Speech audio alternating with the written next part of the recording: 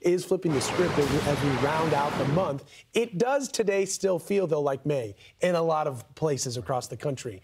We're only 3 months away, though, from hurricane season in the Atlantic. Our warm winter hasn't really done much to cool things down. When we look at climate factors, we're transitioning from a super El Nino to La Nina, and that change, it could be rapid. On Thursday, we'll be getting an update from the Climate Prediction Center on where we stand with this now decaying or deteriorating El Nino. It's going to be really interesting to watch. The northern Atlantic sea surface temperatures, by the way, have experienced record warm levels over the course of the last year. We've talked about how current water temperatures are more reminiscent of July than March. The combination of the warm ocean temperatures along with the introduction of La Nina, especially by the second half of the summer, could be the perfect recipe for a really active hurricane season in the Atlantic, Zach. Yeah, and earlier we spoke to the director of University of Miami NOAA Cooperative Institute for Marine and Atmospheric Studies, Ben Kirtman. Take a listen.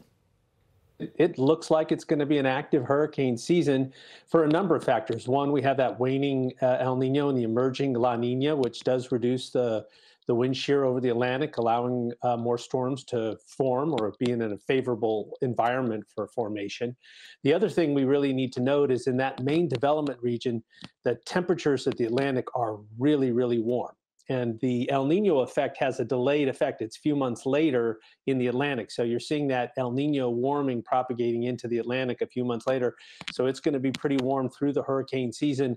And so I would expect the conditions to be quite favorable for hurricane development this coming season. If I were betting in Las Vegas on whether there was going to be an active hurricane season, I would bet on an active hurricane season. But it's important to know that these are probabilistic forecasts. So we're thinking about, what are the chances of there being 22 named storms or something like that. So we can't say precisely there'll be 20 named storms or 22 named storms, but the chances of an increased number of named storms seems quite likely. I mean, the trend has been, if you're a betting person, bet on a more active season. There's no better example than I think last year. Last year, exactly. Supposed to be, a dormant season, and it ended up being one of the most active hurricane seasons on record, and it's really all because of the sea surface temperatures. Yep. And that's one of the ingredients this time around as well. And we've got a few more on the table. You were talking about the Saharan dust being a possibility here.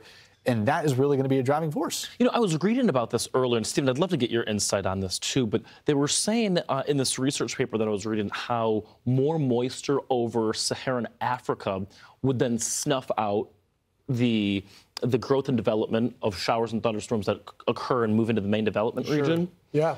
So could that be another contributing factor? I mean, it's possible because anytime that you have storms, and we look at how storms develop, there will be a zone where you get the rising air, but then you've got that sinking air too. And so if you get it over Saharan Africa, you're going to have that subsidence, maybe a little farther south, a little closer to the MDR, closer to the equator, but not quite there. Remember, tropical systems don't form along the equator. They form just north or just south, depending on the hemisphere. But I think we are in for a season. We cannot underscore it enough. The sea surface temperatures in the Atlantic are remarkably warm for this time of year, pacing for what it should be like in July when things begin to really tick up normally.